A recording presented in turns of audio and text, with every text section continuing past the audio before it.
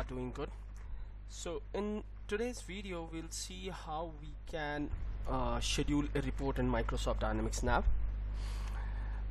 This feature was released with Microsoft Dynamics NAV 2015, and you can have this feature on the future versions also.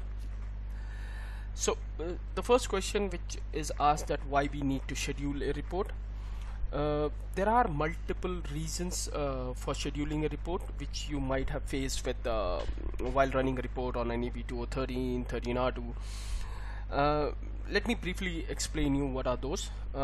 One of them is that there are reports which take so much time to execute, and user need to wait for the report execution to complete.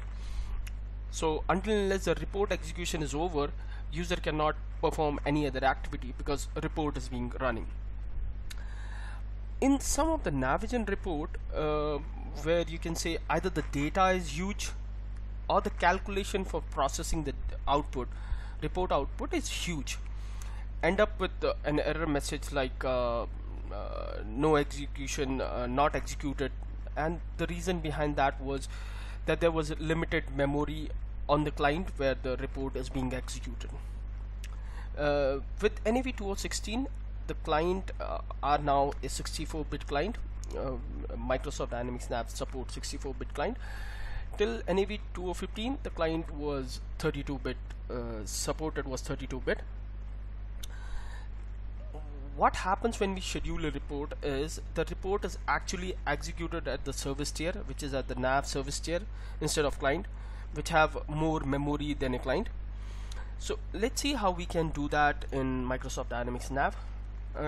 Just a prerequisite before you plan to schedule a report is you should have a job queue running on your system, which have a job queue category filter as blank.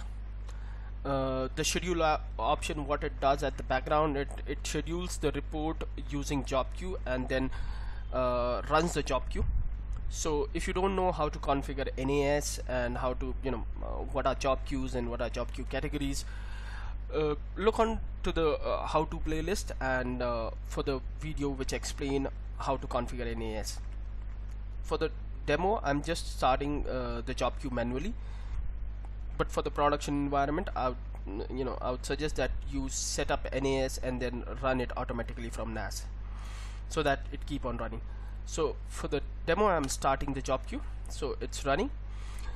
Now let's see a report. So let's see, let's assume that my customer top 10 list takes so much time, which it actually does not, but let's assume.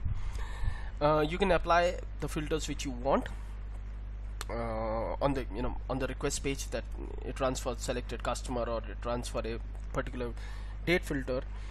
And make sure that your report should have a printable output which you are scheduling, so that it can save it as. Now from the print option, if you see, there is a new action added, or new option added, which is schedule, and this is from NAV 2015 onwards. So once you click on schedule, a new window will open which will say that I'll run this report, and this is the name. What type of output you want, you can select any of the available options like PDF, Word or Excel, and that's it. You don't need to specify anything. And once you click OK, so the report is scheduled on the Navision service tier and it's being executed. So once the report execution is over, you can see the output here on the report inbox window as soon as the report execution is over, and user can click on show and it'll open the output based on, I don't have a PDF reader installed, so it's opening on the Word. So you can see the output from the report inbox window. Now let's assume if you don't have a job queue which is running with the what I told you in the prerequisite, let's say it's stopped. So the system wants you, when you try to run a report, let's say I do this and I say schedule. So system wants you that there are no job queue running for the for scheduling reports.